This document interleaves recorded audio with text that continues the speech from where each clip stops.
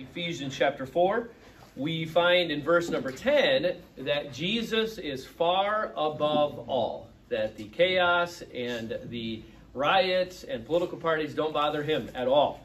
The Bible says in verse 10, he that descended is the same also that ascended. There's a good sermon right there. But he descended, he is also ascended up far above all heavens that he might fill all things. So he's way above everything that's happening now. He is all-powerful, all-knowing, all-wise. But he did make a way to make a connection to him. He made a way for us to still have a personal relationship with him. So how can lowly man have a relationship with the high God? He does that through people. He uses people to make a connection to himself, to other people. Verse 11, and he gave some apostles and some prophets and some evangelists and some pastors and teachers. So how do we connect to God? Yes, we connect through Jesus Christ, but God uses people to establish that connection. He uses people to tell that, to explain that and help with that connection. What does it produce? Verse 12, for the perfecting of the saints, so it helps us to become more sanctified, for the work of the ministry, so that we can work amongst ourselves and advance the cause of Christ, and then for the edifying of the body of Christ. So it makes us perfect, helps us work in the ministry, and helps us edify others. And how long will this continue? Verse 13, till we all come in the unity of the faith, in the knowledge of the Son of God, unto a perfect man, unto the measure of the stature of the fullness of Christ. So it's not going to stop until Christ comes back or we are put in the grave. So it's going to continue all the way through, whether retired or just beginning, whether an old Christian or a new Christian. It's going to continue to produce unity, knowledge, become a perfect man, so that we can measure up to Christ, which is a pretty high standard. Because we have a tendency to be tricked and sin and be misunderstood and misunderstand, because there are battles that we're going to face. Verse 14, that we henceforth be no more children.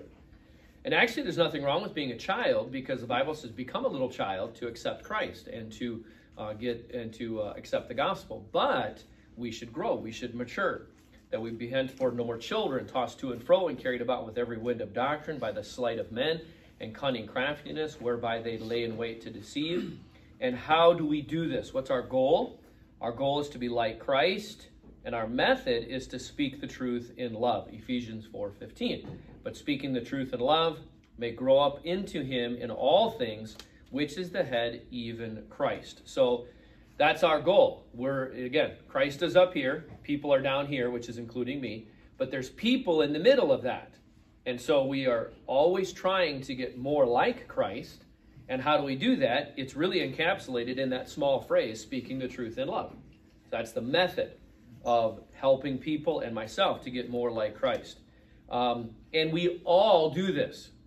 This isn't a matter of, well, I'm the director, and so I'm the director of the mission, or I'm the pastor of the church, and so I am here in this spot, and then all these other people are down here, and Christ is up here. And so I'm constantly just bringing people up. Actually, I find myself spending just as much time here learning from others and having them minister to me than I do this way, even though my position is more in the middle. But that's what verse 16 teaches.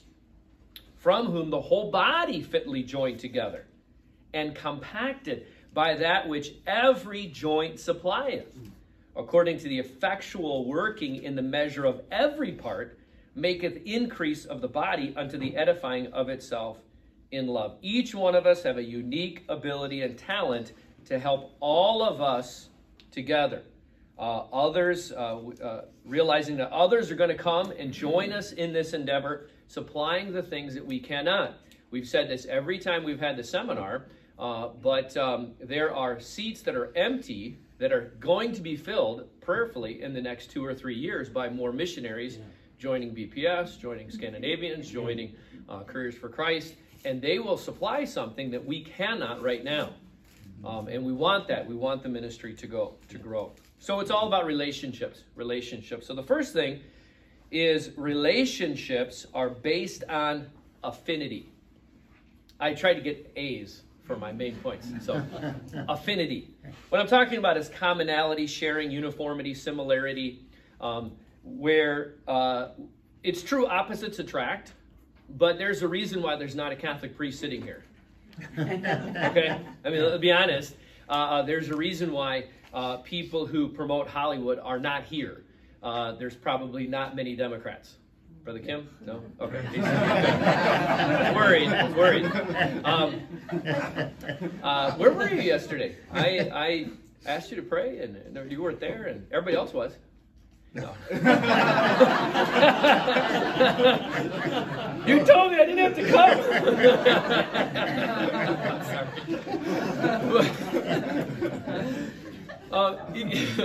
It is true that opposites attract. However, I married my wife because we were heading in the right direction, heading in the same direction.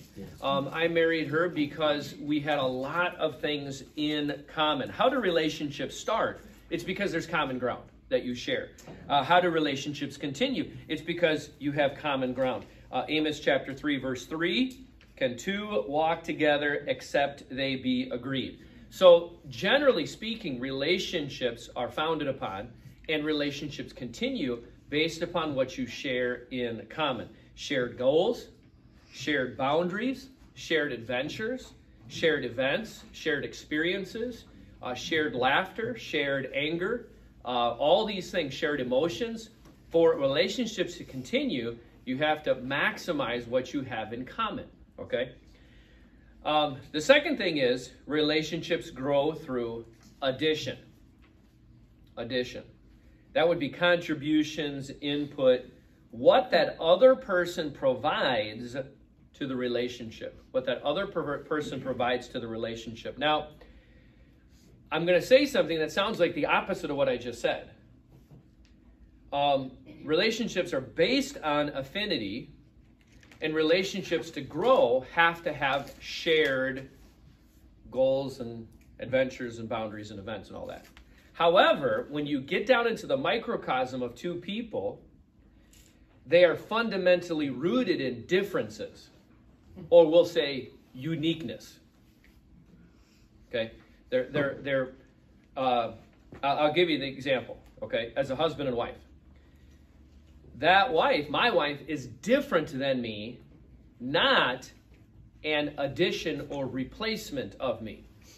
And I'll show this example. So, a lot of people look at marriage, and I often find myself kind of defaulting to this illustration. Let's say that I've got Brother Josh out there. He's got a business, and we'll give him as an example. So he's got this successful business, and he wants to grow that business, okay? He wants that business now not to just build houses in the Winnebago County area, but he wants to grow up into Green Bay area. And he realizes that he needs to have more workers. So he finds someone who is a good builder, knows how to do contracts and construction, obviously, but general contracting and so on. He's familiar with codes and all that. And so he finds someone who is similar to him to now form the same company, but now a bigger company over in Green Bay. Now, there's nothing wrong with that, obviously. Okay, that's a fairly good business model. But the problem is that that's not how marriage works. Okay? Lots of people look for what they already have, what they're already good at, what they're already successful in. And so basically they're just looking for a replacement of themselves. I was talking to a pastor a couple years ago, and he was saying that he was struggling to find a youth pastor. He'd interviewed a lot of people and had a lot of talks with different folks, and he couldn't find any youth pastor that he could settle on. And he said, yeah, the problem is that they just don't think like me. I said, okay. He said, yeah, I mean, I talked to them, and they have a little bit different philosophy here, and a little bit different opinion there, a little bit different opinion there. He said, you know what I should do is just hire myself. And he was kind of joking, but not really. But that's sad. Yeah, sure. It shows a very small view of how relationships actually work. So if we go back to the illustration of the business, and we'll say that, we'll use Josh for example, just because he's sitting right in front of me, but he has a business, but let's say, and I'm assuming he's good at accounting, but let's just say he's not very good at accounting. That his business is successful, But his side is the people side of things and the hands-on, and he can build and he can work with the contractors. He knows the language. But man, he gets home and he hates that office work. Just can't stand it. I mean, just like pulling teeth to do that. Where he would be wise is to find someone to help him where he is deficient, where he's different, where that person can add value to his business. You see, uniqueness is oftentimes the source of conflict, but uniqueness is the source of success. Uniqueness is oftentimes disguised. We're still under addition, okay? I won't be different because that might produce conflict. It's oftentimes despised. No one really cares, and it's ignored because anyone can do my job. Wives say, look, all you want is a housekeeper. Anybody can be a housekeeper. What makes me unique? Why did you marry me? Why did you choose that assistant pastor? Why did you choose that particular helper? Because they're unique.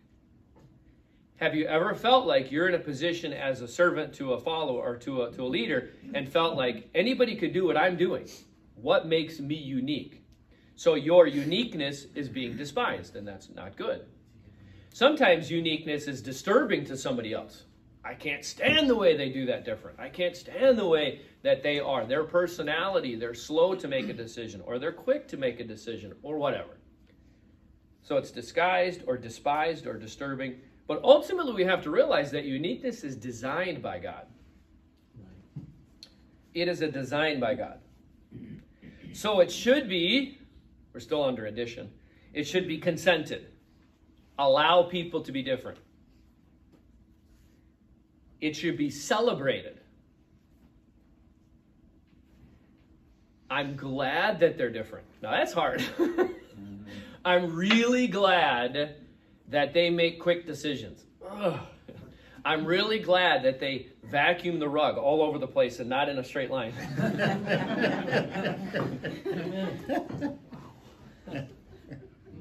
But not only consented and celebrated, it should be incorporated. Well, they can be different so long as they're not different around me. You can manage that side of things. I just won't look at it. I'll tolerate it. It should be incorporated. I would hope that his new accountant would actually help him become a better person, better boss. The whole company becomes better because of that. Uniqueness produces value. Why is gold valuable? Because it's unique. Why are diamonds valuable? Because they choke the market and produce uniqueness. But ultimately, that's really what produces value. The more unique, the more valuable. So we have relations are based on affinity, but relationships grow through addition. But number 3, this produces adversity. This produces adversity. You can turn to Acts chapter 15. Acts chapter 15. And we have conflict. We have conflict. Now, I've heard sermons that Paul was wrong and Barnabas was right. I have also heard sermons that Paul was right and Barnabas was wrong. And I've had lots of people amen both sides. I have no idea. I don't. But the fact is there was conflict. And Barnabas, verse 37, and Barnabas determined to take with them John, whose surname was Mark, but Paul thought not good to take him with them, who departed from them from Pamphylia and went not with them to the work. And the contention was so sharp between them that they departed asunder one from another. And so Barnabas took Mark and sailed into Cyprus, and Paul chose Silas, and so on. You ever had a conflict? You ever had a conflict? So did Paul. Simple misunderstandings, mistakes, forgetfulness. I'll just share a quick illustration. So I come down from the pulpit yesterday at 4 p.m. or at the 4 p.m. service, and it was 11 a.m. Actually, it was 11 a.m. And there was quite a few people in the auditorium. So I came down, and he was sitting behind where I was going to sit, and I just introduced Edwin to sing. Okay, now Edwin had sang for the 8 a.m. and then he was going to sing for the 11 a.m. So I came down and I looked at him and I was thinking of making a joke about the second time he preached. Like, oh, this is the second time. I hope it's a lot better, etc. You know. But I'm like, you know what? Whatever. I'm not going to worry. He's a lot better at making jokes in the pulpit. Pastor Longstein is. I just don't. I don't do it good. But so I didn't say anything there. But when I came down, the last thing I said was, Brother Edwin's going to come and sing. I came down, and then I looked at him and I said, I hope the second time is better than the first. Now, I know, did you know what I meant? Oh, yeah. Yeah, who was I talking about? You were talking about my sermon. Right. I knew that, and he knew that. But when I said, and he chuckled, and I chuckled, and I sat down, and I thought, you know what? There's like 10 people around. Probably, what did they think? They probably thought I was talking about Edwin. And you know what I said? Yeah. You know what I said to you? What'd you say? I said, I hope it does too. I hope it is too. By the way, both times are fantastic, really good. And it is interesting. You hear the second time, a little bit different emphasis and so on. But simple misunderstandings. I mean, I love Edwin to death, and I thought he did a great job both times. But just the simple misunderstanding can produce conflict, okay? Different backgrounds and personalities. Do you suppose a child who grew up in the middle of 8 and they marry somebody who is an only child, do you suppose there could be conflict? Do you suppose that somebody who grew up in a very rich home and then a very poor home and got married, do you think there would be conflict on how they come to decisions? Do you think somebody who is educated at a master's level degree and marries somebody who is a high school dropout would have conflict? Of course. Different backgrounds and personalities, just the simple mistakes that happen in life, like happened yesterday. Then different ways that people work out a problem. Some people have to have a conclusion as soon as possible. Some people have to have time to work it out. My wife is far more like that than me. She wants to have time. She wants to think about it. She wants to meditate on it. She wants to mull about it. And I'm like, hey, no better time than to make a decision right now. I mean, I just like to make decisions fairly quickly. How about different ways people talk? It took me a long time to realize this, and I oftentimes forget it. But some people come to a conclusion while they are talking. Yeah, sure. Yeah. And some people, when they're talking, they're telling you the conclusion. But they sound identical. So the one who is actually not come to a conclusion in their own mind, but they're stating it as such, is very threatening to the other person. But they don't mean to be. So, and I've counseled with people before where I have to rein in my willingness or desire to jump in because I'm hearing them make statements. Like, wait, you can't make the statement. They're stating it, but their personality is such, they're just trying to get it out there. And then they're looking at it. And this is not a man-woman thing. Don't think. Women think this way, men think this way. That is not the case. There might be 60-40, but you'd be surprised how many men think the opposite of what you do. And there is conflict. Conflict comes when decisions need to be made, or the lead up to decisions, the crossroads, And you know why? It's because people care. It's because people care. People care about the dinner. People care about the time. People care about the schedule. People care about the direction of a ministry. People care about what they're presenting.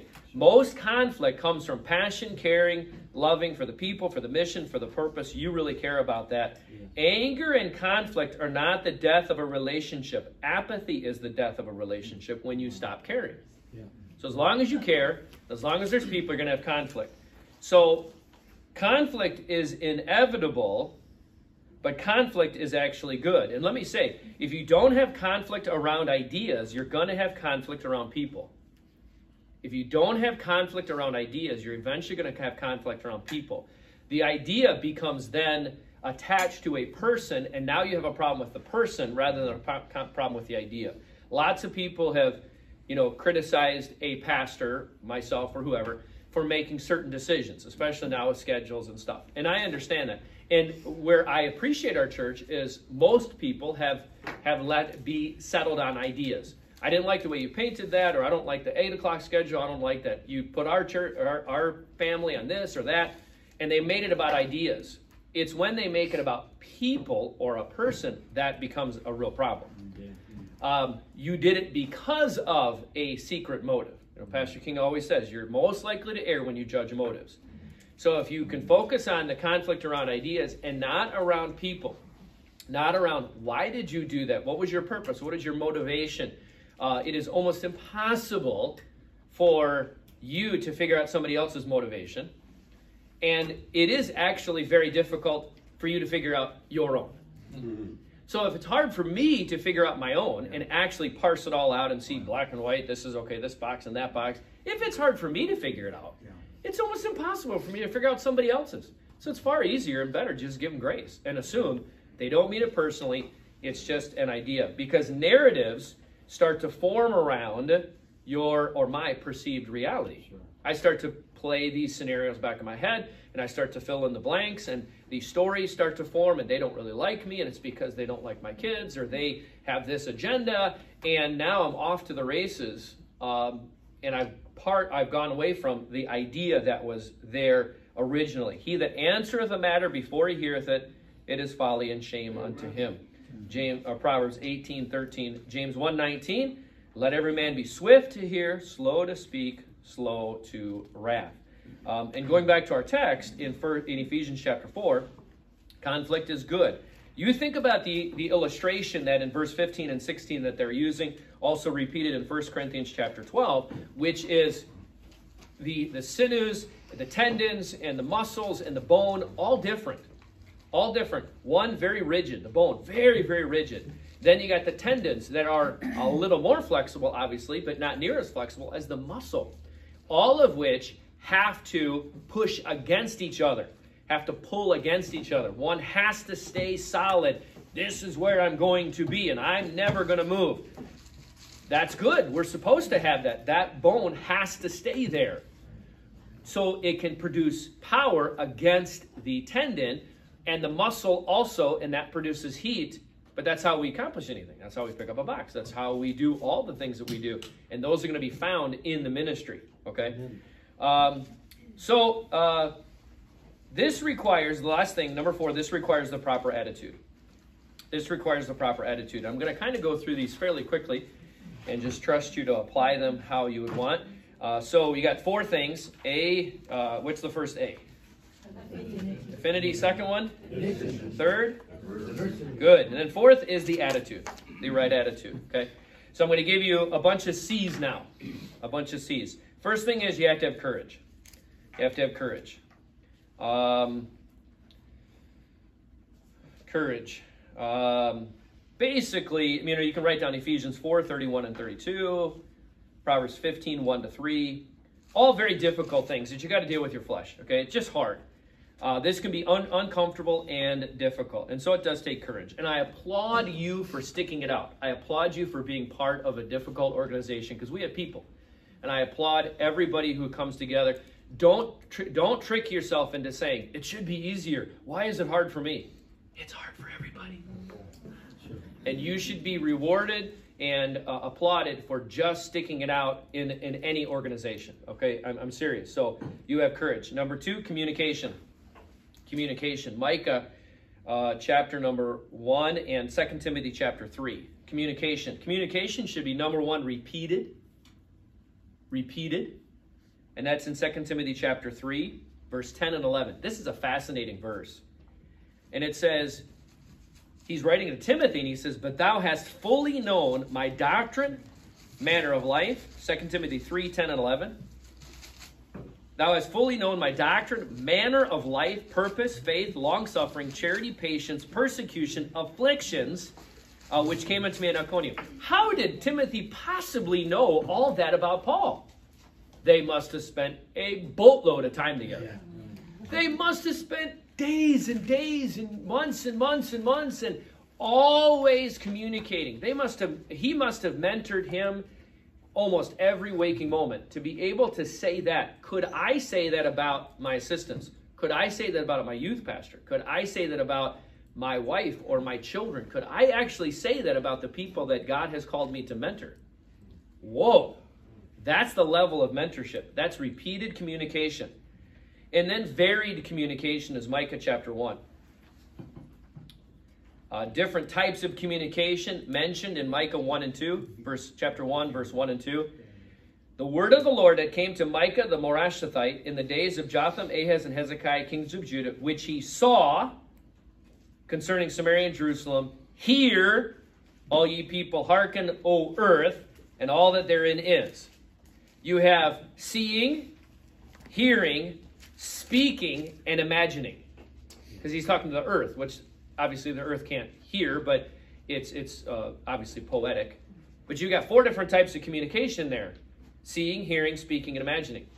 Well, I told them. Maybe that's not what they connect with. I don't know. Did you show them? Did you teach them? Did you have them repeat it back? It just takes a ton of communication. I mean, I can't tell you how many times we have to publish. The service starts at 7. Facebook, YouTube, everything. And we'll always have somebody call and say, what time's it start?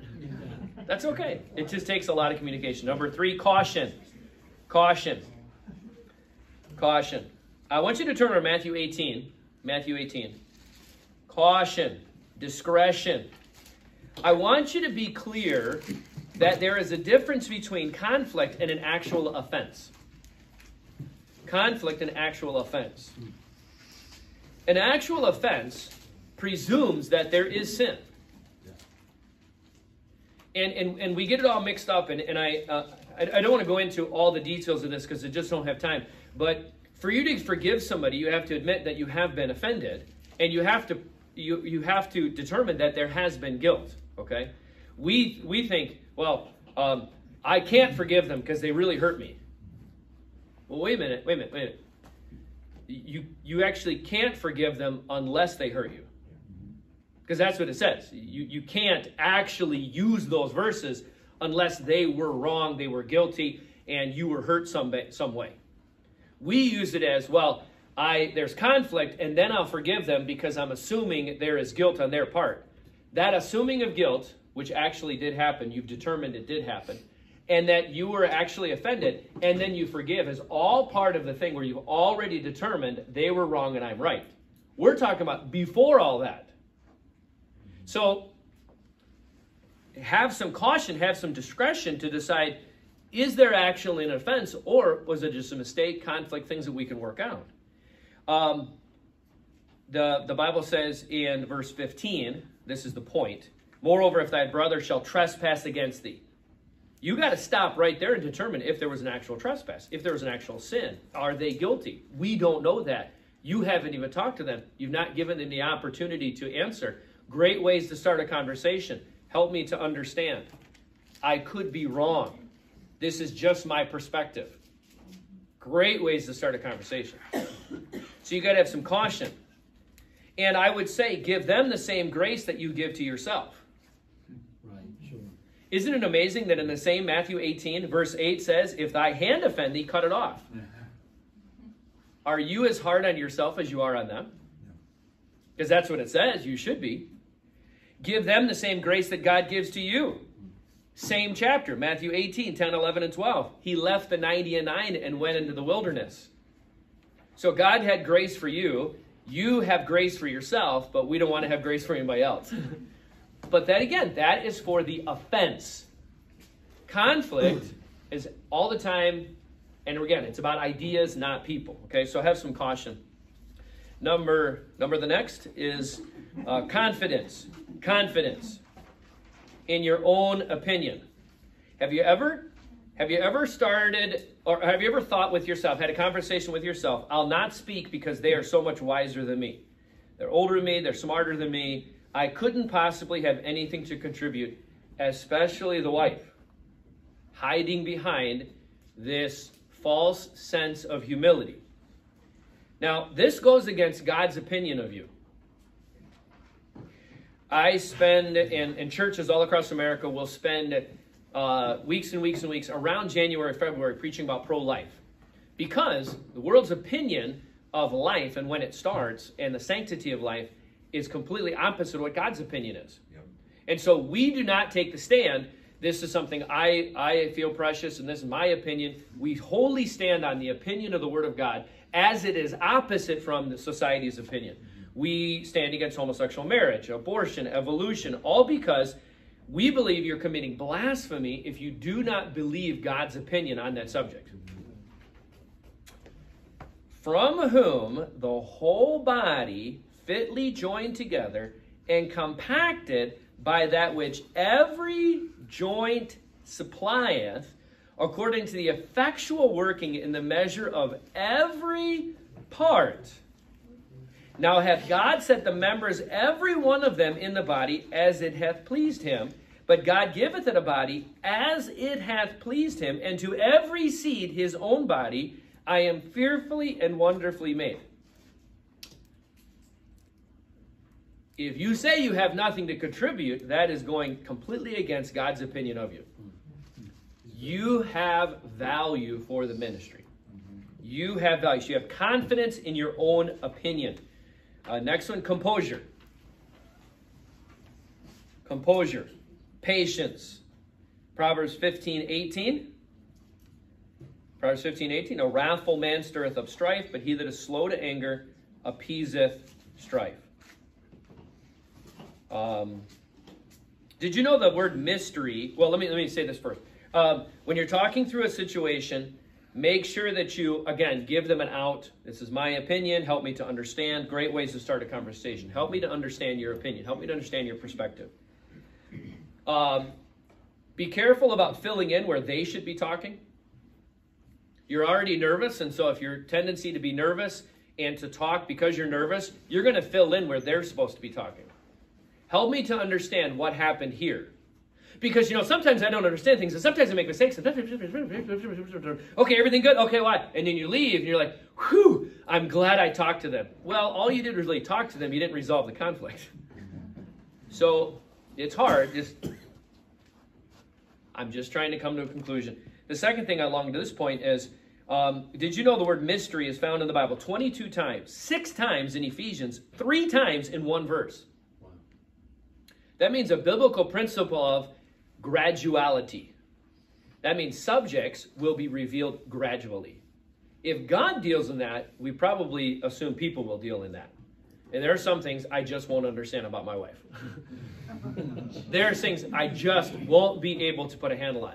There are some decisions, some great big events or issues I just won't be able to come to a conclusion on. And I'll just say, we'll agree to disagree. It's a mystery. Next one is courtesy. Obviously have respect for one another. 1 John 4:7. Beloved, let us love one another, for love is of God. Courtesy, 1 John 4:7. And that produces a connection. A connection. The Bible says in 1 Thessalonians 1:3, remembering without ceasing your work of love, your work of faith. Philippians 1:8, greatly I long after you all in the bowels of Jesus Christ. You're gonna share some passion. You're gonna share some tears. You're gonna share some laughter. Interesting thing about anger and laughter, they come from the same place. They come from unexpected outcomes. So you think this is going to happen. That's what a pun is. That's what a joke is. You think this is going to happen, and then they say something else. Why is the pepper a bad archer? Because he doesn't have an arrow. Thank you. Appreciate that. That's an unexpected. You're like, no, we expected something dumb. And that's exactly what we got. But that's what anger does too. Anger comes from unexpected outcomes, unmet expectations, same exact thing. Laughter incapacitates you. You cannot laugh breathing in. Okay? You have to stop and then breathe in and then continue laughing. So it actually incapacitates you. It's not good for you healthy in the sense of just maintaining your survival. Same way with anger. Anger incapacitates you. Laughter, you lose reason. You lose logic. Okay? Same way with anger. Isn't it awesome that we can walk through this crazy life together and have that as a relationship so we can enjoy laughter and anger sometimes, and we can enjoy this together, which produces continuity, long-term relationships, trust, kindness, security, forgiveness for failures. We could talk about vulnerability. We could talk about a lot of things, but I hope this was a help to you as we deal with conflict. Father, I love you. Thank you for the day. Thank you, God, for the opportunity we have to gather together. Bless us, I pray, as we continue on our seminar in Jesus' name. Amen. All right.